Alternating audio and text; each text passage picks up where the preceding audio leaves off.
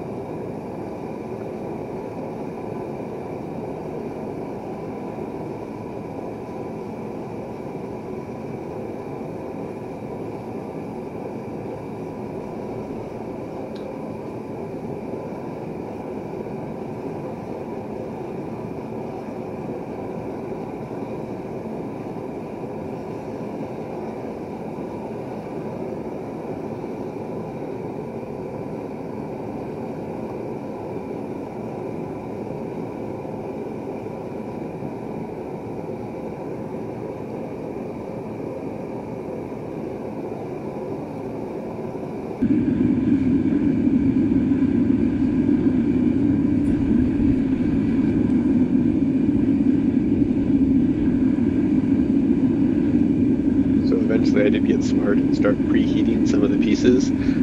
Problem with that, maybe not problem, but as you can see, there's that nice dark black spot on top of the furnace. That was because there is actually plastic in some of these lawnmower parts that I got. I think most of these were carburetors. It doesn't matter, whatever. Small parts, anyways, had some plastic pieces that I couldn't get out, and so when I went to preheat them, of course they melted on top of the furnace. I guess that's better than melting in the furnace and then smoking up there, but at the end of the day, it made a mess regardless of where I ended up having them melt. So you can see that small mistake here.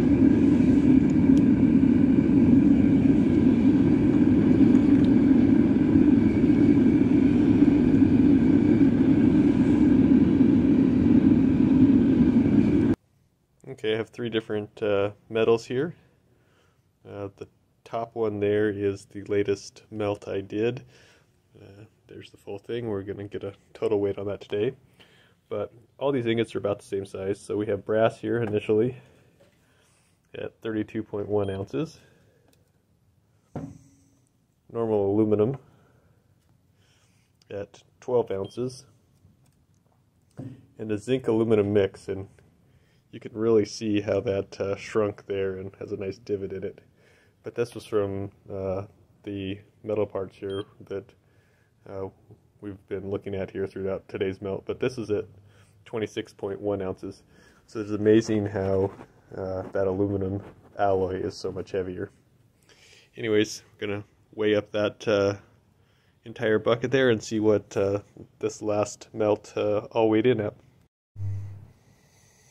So, not something I could do one-handed here, but we came in at 624.3 ounces, or